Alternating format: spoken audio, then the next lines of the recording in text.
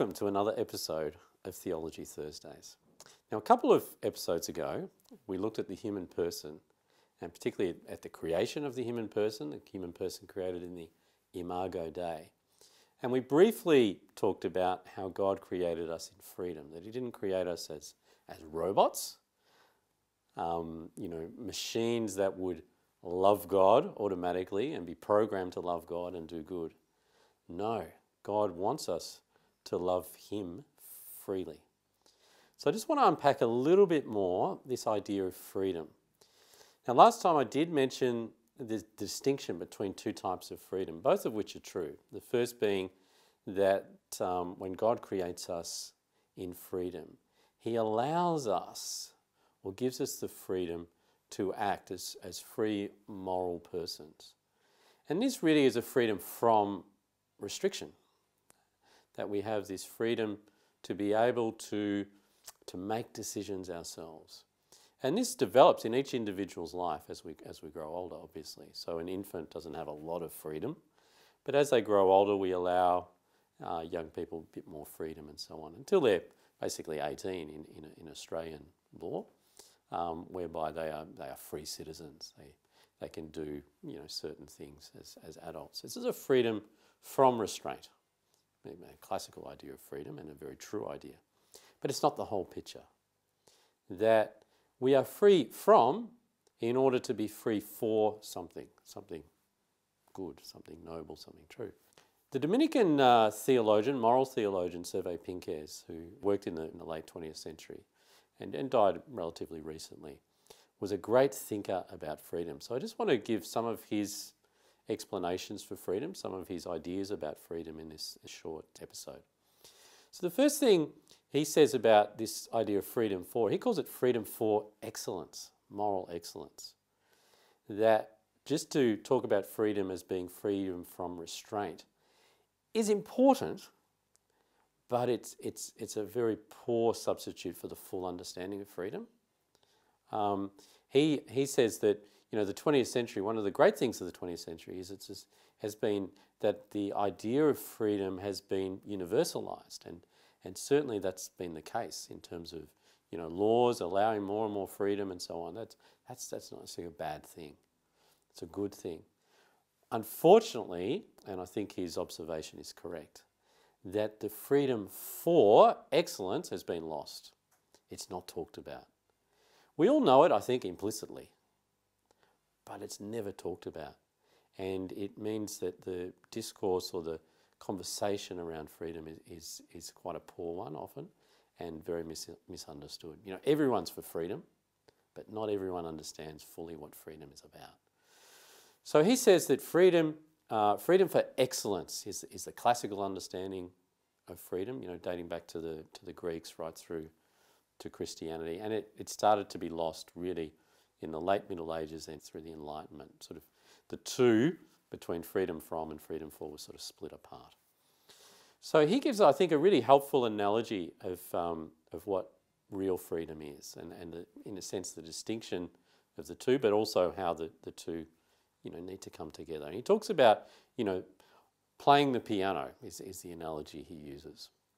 So to be able to be free to play the piano, first we need the freedom from restraint. So what does that mean? It means that perhaps we need a piano. We need the actual object of the piano. So we need enough money to be able to afford the piano and a space in the home to have a piano and so on. And we need to be able to perhaps afford some lessons and so on. So there's perhaps the freedom from the financial restraint, the restraint of space and so on. You get what I mean. So there's that freedom from. But if that's all freedom was, and we had the piano and you just started banging the keys, we'd say, oh, you're free to play the piano, but it's not, please stop. It's terrible. It just sounds awful. Please stop playing the piano. So he says, no, we understand that the true freedom to play the piano involves more than just having the piano or just the freedom from restraint. We need other things to be able to develop true freedom. We need things like discipline. We need things like a teacher. We need things like the tradition of playing the piano. We need repetitive action and practice. And that's tough. Ask any young person who's learning to be able to play the piano, they've all said, I don't want to play the piano anymore. I'm bored. I don't want to go to my lesson. Because it's difficult. It takes time. But over time, we begin to master the piano. We begin to master it through repetitive lessons, through learning, the trade of playing the piano, the art of playing the piano. And this develops so we can play pieces. We can read music, we can play the pieces, and it sounds, really, really good. And then if we really develop freedom, the freedom for excellence, we start to create.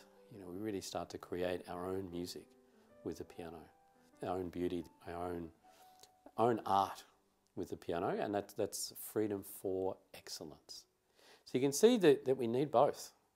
We need the freedom from, and we need the freedom for excellence, and we need to speak about them together. And I think it's a really helpful analogy. The other thing that Pinckaers does is talk about the stages, and this sort of coincides a little bit with this idea of learning the piano. What he does is that he says that there are 3 basic stages of freedom. The first stage is the age of discipline. Now, discipline, we often associate discipline of someone being firm and directing us, usually associated with school. So the age of discipline is really that age, if we want to talk about age, as primary school.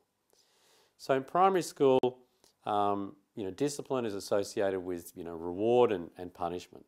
Do this and you'll receive this. Do that and this will happen to you. Reward and punishment. But we also need to remember that discipline comes from the same word as disciple. So to be a disciple means to have a teacher, a master.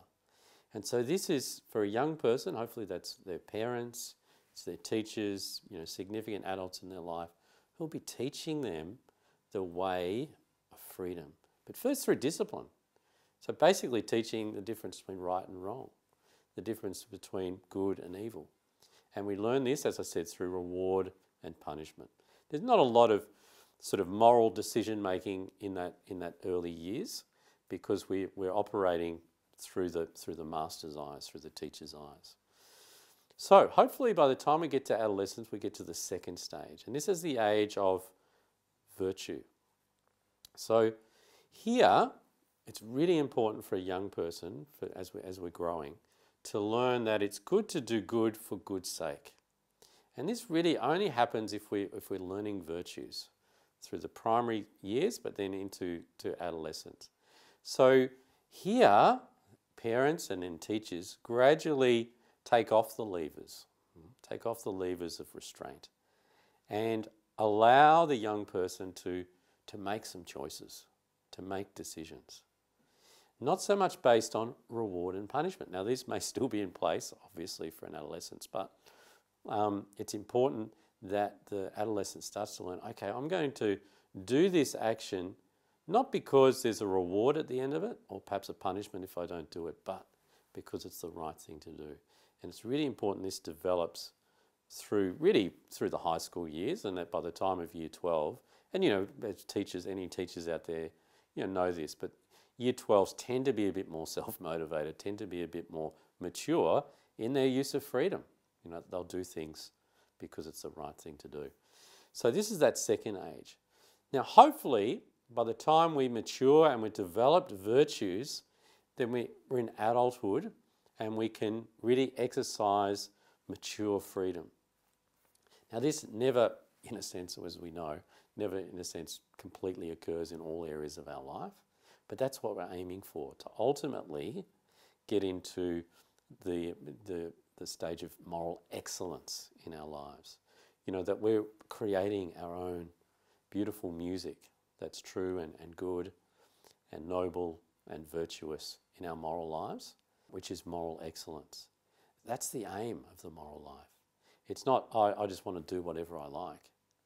No, it's to create something really beautiful. And for Christians, that means to really be truly the imago Dei, truly who we're called to be in the image and likeness of God. Pinckaers calls this the freedom of the saints. The saints are so free that they can't sin. The saints are so free that they can't sin, which is quite a mind-blowing thing. We think, well, that's not really free, but it is. They're so free that they can't sing. It's like Mozart when he played the piano. He couldn't play a false note. He was so free. So I hope you enjoyed this episode. Remember, if you've got any comments, questions, leave them in the comment section below. Subscribe to our YouTube channel, and please come and visit us at the Campion website and find out more about this great college, this great project of liberal arts education here in Australia. And I look forward to seeing you next time.